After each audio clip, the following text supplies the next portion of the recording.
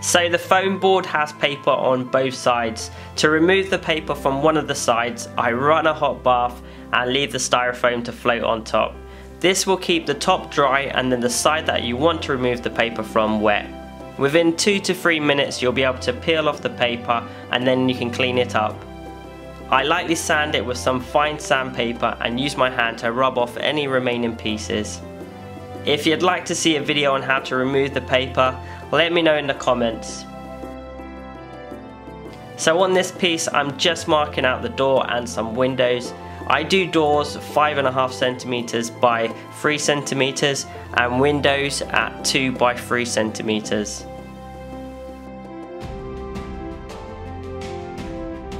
So first I'm just marking out 1/4 inch spaces up the wall. I do this on both sides and then using the pencil I draw horizontal lines and indent the foam to create the mortar joints.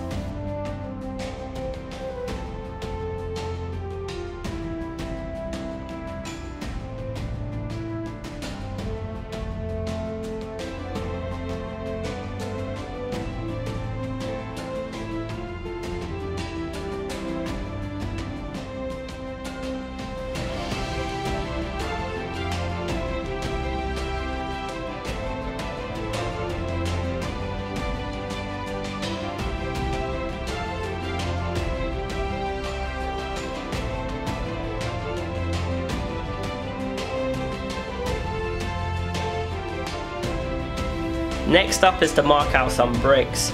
Each brick is 1/2 inch in length, known as a stretcher.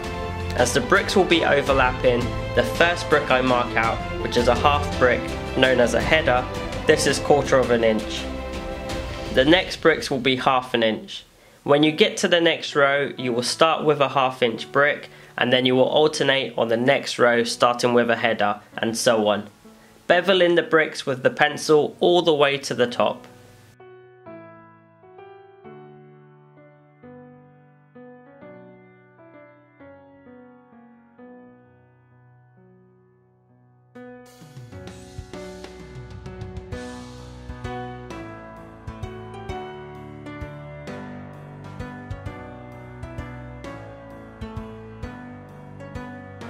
Now to paint the bricks, I mix up some yellow ochre, orange, crimson rouge and cadmium red paint.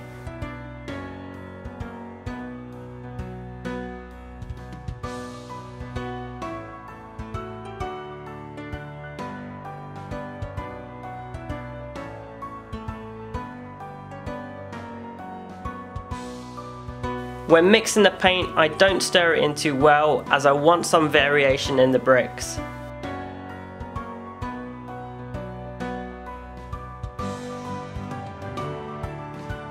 Next, taking a sponge, I cut a small section off and I'm using the sponge to apply the paint. Dipping the sponge into the paint and then removing some of the excess off and then sponging it onto the wall. This is going to texturize those bricks.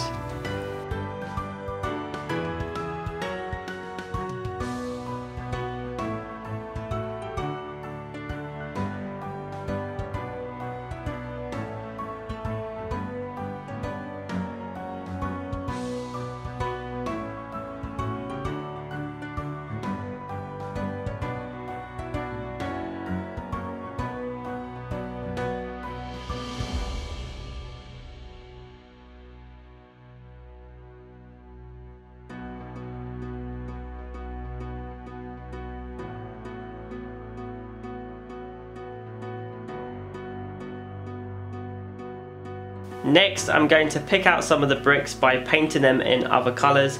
This is going to add some variation to the wall. First is some burnt umber. I'm just using a fine paintbrush to paint the bricks.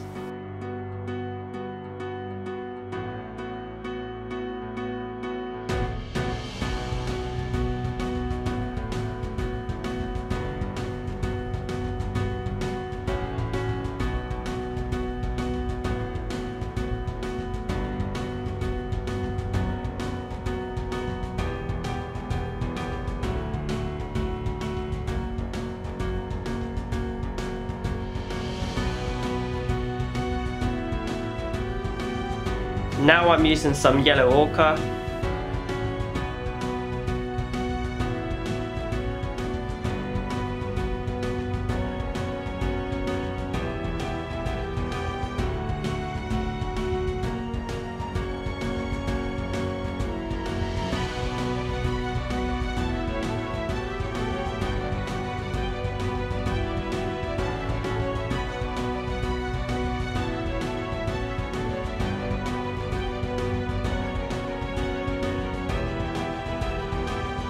And now I'm using some Crimson Rouge.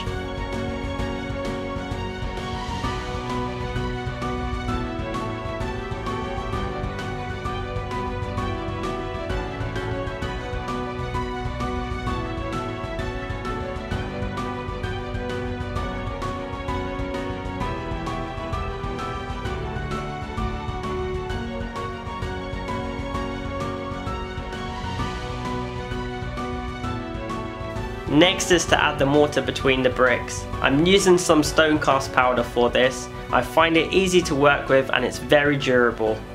It's a nice smooth quality blend of plaster and it's low cost. I mix up the paste, 1 part water, 2 parts powder.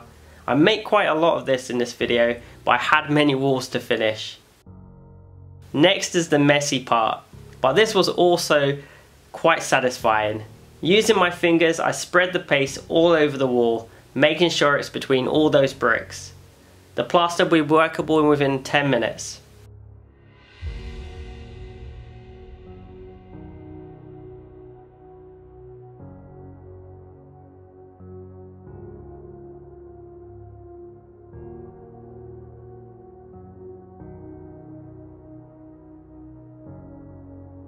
Next, using a wet cloth, I wiped away the excess from the bricks. You will need to do this a few times, but it will be well worth the results.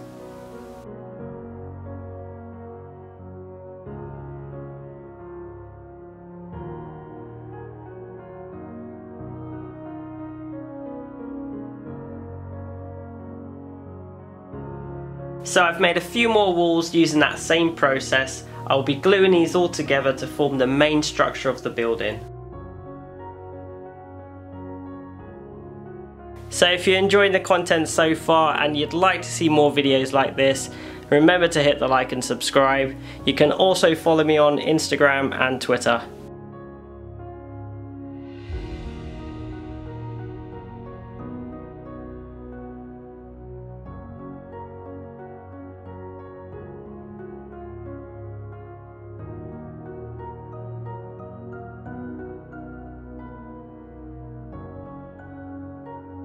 Next, using cardboard, I mark out the doors. These are 15 centimeters in height and 12 centimeters in width.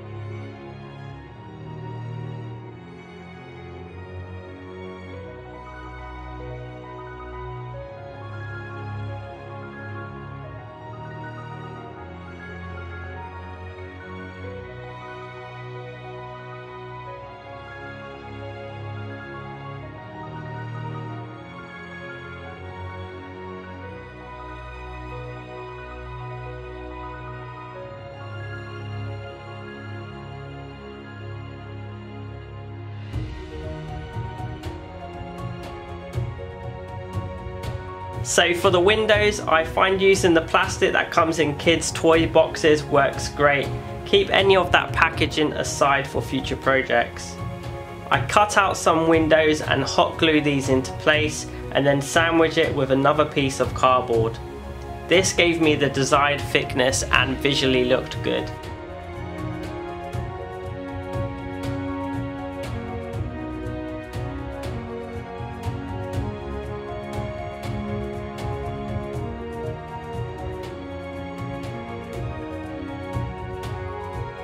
So for the windows, I cut some stirring sticks down to size and then glue those in place. To create the frames, I'm using some matchsticks. I break a few up to give it a bit of character, as this is going to be an old, derelict, burnt down building.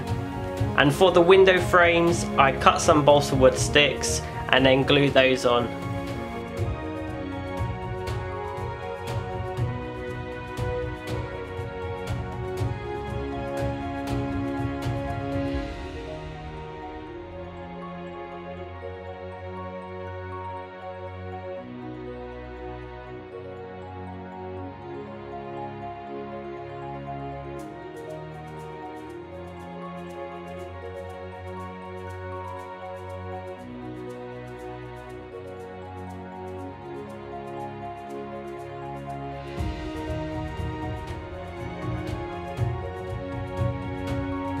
So to create the floor tiles, I made some tiles 2 centimeters by 3 centimeters using cereal box cardboard.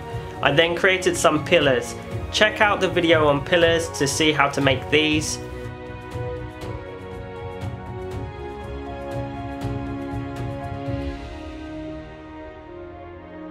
The support beams for the flooring I made using cardboard, and then I mixed up some orange and red paint to get this colour.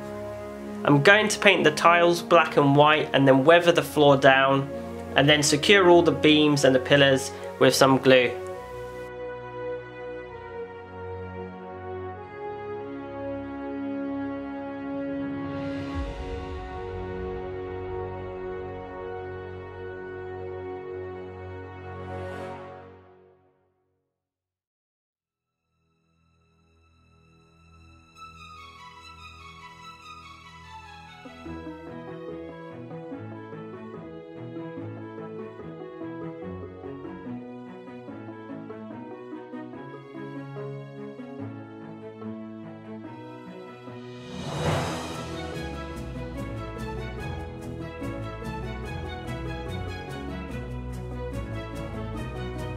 So for the stairs, I measured from the base to the top, which was 165mm. So I decided 15mm gap between each step would look good. This would give me 11 steps. So I drew out 11 by 11 grid of 15mm squares, then marked out a line between the two extreme points.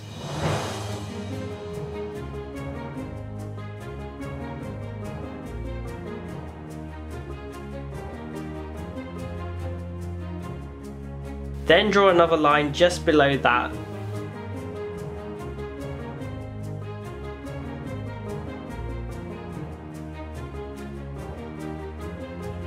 Next, cut that second line away and then cut away where the stair strip will be.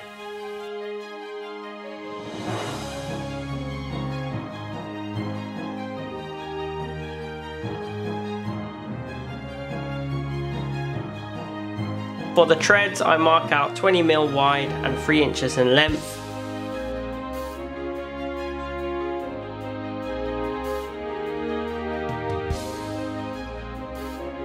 Hot glue the top and bottom treads in first, and then glue the remaining treads in.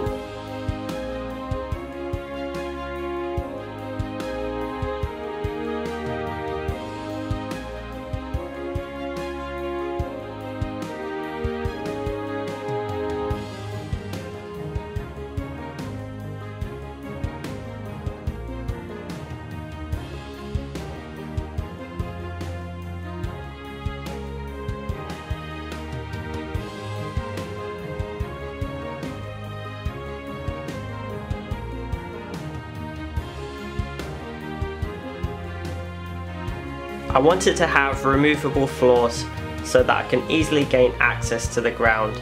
Using some XPS foam, I cut it to a depth of 5mm. Then using a pencil, I bevel in a grid of 1 inch by 1 inch blocks.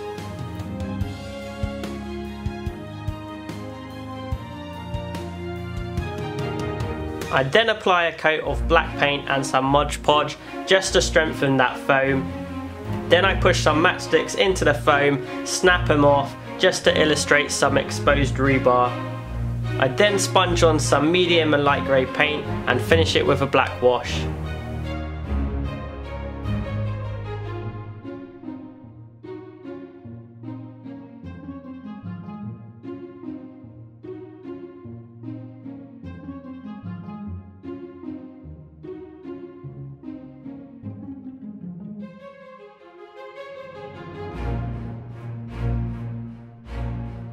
So the last section of the build is the paving slabs around the building. I cut some more cereal box cardboard and glue it down with some PVA glue.